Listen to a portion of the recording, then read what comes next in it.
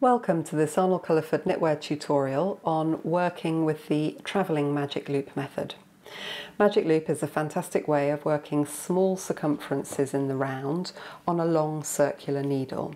So it's the sort of thing you can use for hats, sleeves of sweaters, socks, all sorts of things. Anything where you'd want a small circumference and you either don't have a perfectly sized circular needle or you just want to use this method. I tend to use either an 80 or 100 centimetre circular needle when I'm using the magic loop method. That translates to 32 to 40 inches. You can use any length, but I find that those two lengths are the most comfortable for most people. The travelling magic loop method is a clever way of ensuring that you always have an even tension when you switch from one needle tip to the other. So if you've tried the magic loop method previously but had difficulties keeping that join neat, and maybe you've had little ladders in your knitting where you've changed from one needle to the other, then the travelling magic loop method should sort that out entirely for you. Here I've cast on some stitches onto my long circular needle, and I've checked that the cast on edge isn't twisted, that it's in a straight line. Here are the stitches that I've just finished casting on, and here are the ones I did at the beginning. And I'm going to fold my knitting in half so that the ones I did at the beginning are at the front and the ones I've just cast on are at the back. I'm then going to pinch my work so that I can pull a loop of cable between two stitches at roughly that halfway point. It doesn't have to be exact at all. So I don't want to move this needle here that's already in the stitches. We don't want them sliding off. We're just putting those stitches onto that front needle tip. So I've now set up with a loop of cable on the left, my needle tips pointing to the right, and for straightforward magic loop this is where I'd begin working. For travelling magic loop, the difference is that we're always going to start working, instead of having a free needle tip with nothing on it, we're always going to start working with a few stitches on that right hand needle tip. So I'm just going to pull the needle tip out a little, and I'm going to pull out a loop of cable so that I've just got 3, 4, 2, whatever number you like, 3 seems to work quite well, 3 stitches on that right hand needle tip. So on the left hand tip here I've got the stitches, that was where I started the cast on.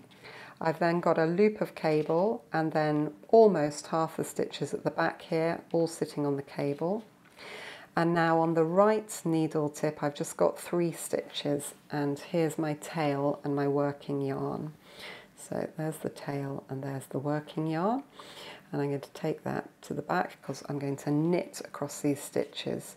And I just find always having some stitches on that right needle just makes it easier to ensure that you've got the tension absolutely perfect between the stitches at the join.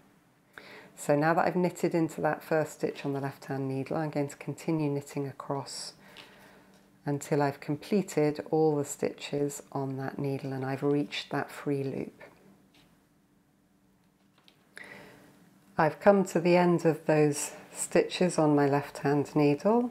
Here's the last one, and now I've got that left hand needle tip hanging free, so I'm going to drop that down, turn the work around so that my working yarn is attached to the needle at the rear, and then going to pull on the loop so that the stitches that were on the cable now run onto that front needle tip. Now, normal magic loop, I'd pull out the rear one and start working, but what I'm going to do again is I'm going to pull that rear needle along and pinch out a loop of cable so that I've got 3 stitches on that right needle. And then I just, again, now when I pull on the yarn, I've got a needle tip in that stitch, so I can't over tighten it and I can't leave it too loose. I can make sure that it matches the tension all the way along the row.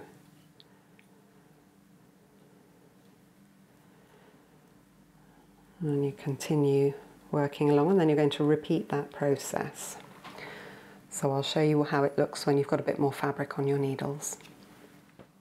Here's a tube I've been working on for a while. You'll notice I've got a start of the round marker on my needles here, because when we use the travelling magic loop method, the start of the round doesn't stay just at one point between the needle tips, so we have to have a marker in there. So I'm going to knit along until I come to the end.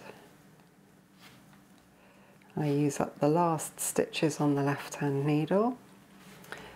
That left needle tip is now free, so I'm turning the work around, pulling on my loop at the left so that I push the stitches onto the needle tip, and then instead of just pulling that round and knitting, we're going to pull it and then pinch through that loop so that we've got a few stitches here on the left needle, and then we can continue to work along our round. I do hope you found that helpful to see how the travelling magic loop works. We've also got a video tutorial on the magic loop, and I'll pop it here in the end card in a second. If you've enjoyed this video tutorial, then do subscribe to our YouTube channel by clicking the button down here, and then you'll be sure to know when we release our next video. And finally, we're able to produce all of our video tutorials free from adverts, thanks to the purchases made through our website. We sell lots of books and yarn related to techniques, and you can find them up in the top there. Thanks ever so much for watching. Bye bye.